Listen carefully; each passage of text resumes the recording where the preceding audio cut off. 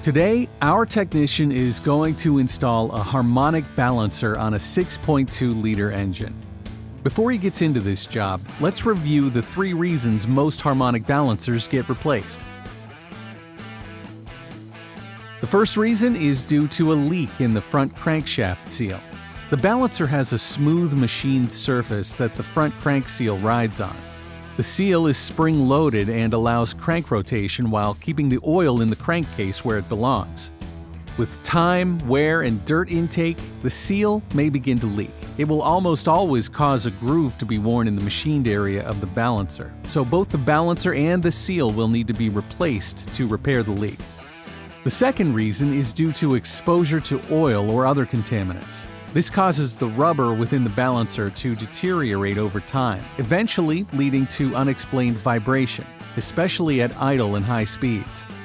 Another indication that the rubber is breaking down is a wobbly outer ring causing belt chirp at idle. The third reason is because a vehicle owner has invested in an engine rebuild. A new engine should always get a fresh balancer. Now, let's dive into this installation. Please note that it may be necessary to drain and remove the radiator to gain access to the balancer. Remove any pulleys bolted to the balancer.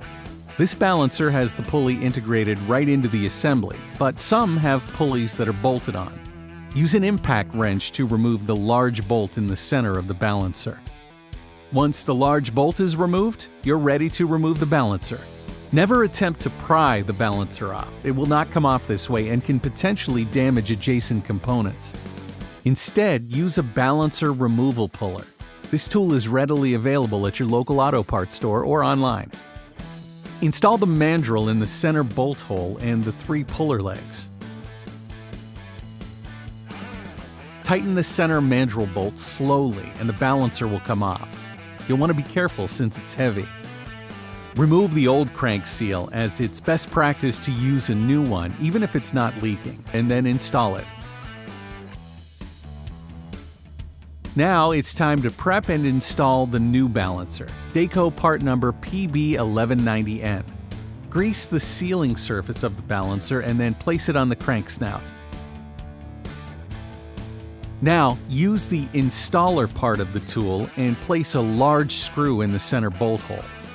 Then put a spacer and nut over the screw.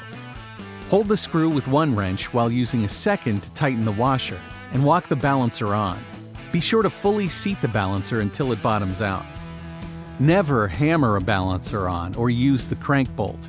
Both methods are incorrect and will result in damage to the threads, balancer, and thrust bearing in the engine. Once the balancer is fully seated, install the bolt and torque to OE specifications.